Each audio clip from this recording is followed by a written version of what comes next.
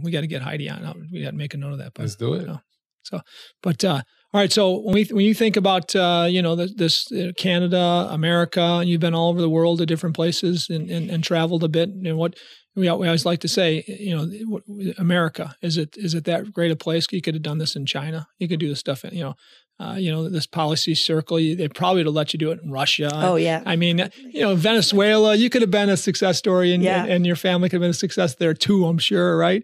How do you when you think about America and the blessings we have here?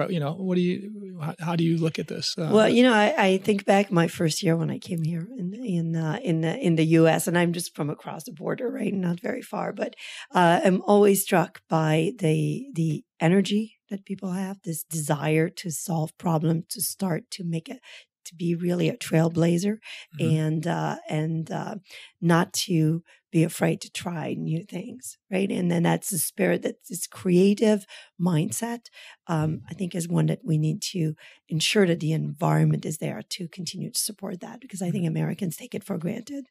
Take it for granted here, and they think it's the same everywhere. And it's just not. It's not, even just across the border, not very far. It's not at that level. Sure. And this trepidation and this impatience of that Americans have, and this desire for action is really unique. It's unique in the world. And this sense of community here is unbelievable. How everybody rolls up their sleeve to help each other. The meal trains to the sign-up geniuses. That could not have been conceived anywhere else in the world, because the mindset is just not there anywhere else to help each other the way people help each other here and communities are built. And I find that really unique. And I just love being I am an American. And so I just love being here. And I love everyone that I meet across the country. Yeah.